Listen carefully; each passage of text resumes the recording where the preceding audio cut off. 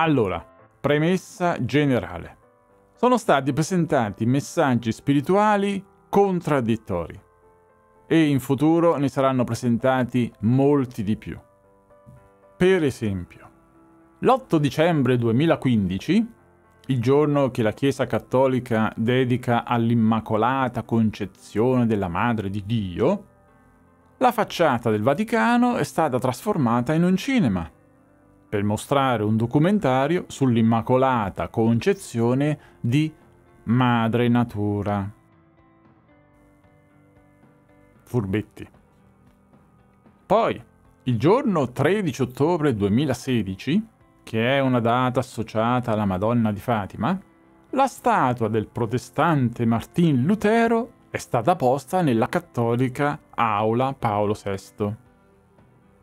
Quando, tra l'altro, in più, il giorno di Martin Lutero è il 31 ottobre, perché è il giorno in cui lui ha affisso le 95 tesi contro la Chiesa cattolica e papista.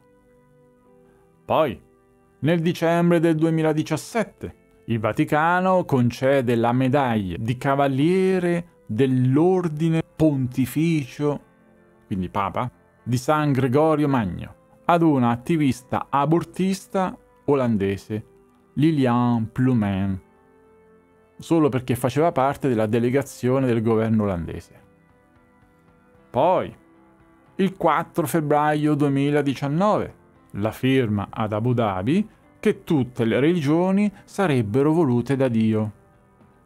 E, in più, questi due avrebbero firmato anche per tutte le altre religioni. Nel documento ci sono solo le loro due firme. Chissà che ne pensa il Dalai Lama. Poi, il 4 ottobre 2019, il giorno di San Francesco. Avete presente quello che diceva Laudato si mi Signore per sorella acqua, il fuoco, la luna, le stelle, Laudato si mi Signore per la natura?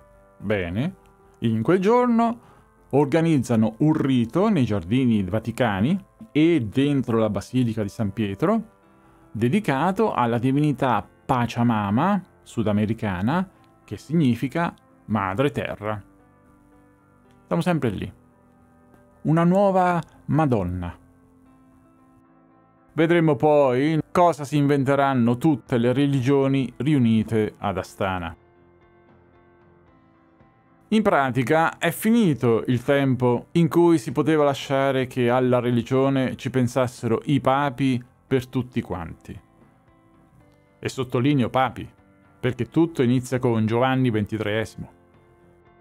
Dato che i papi fanno quello che vogliono, e io al loro posto avrei potuto fare anche di peggio, è venuto il tempo che alla religione ognuno ci pensi da sé. Via con le indagini del secondo ciclo. E indagatore, qua c'è il prossimo video.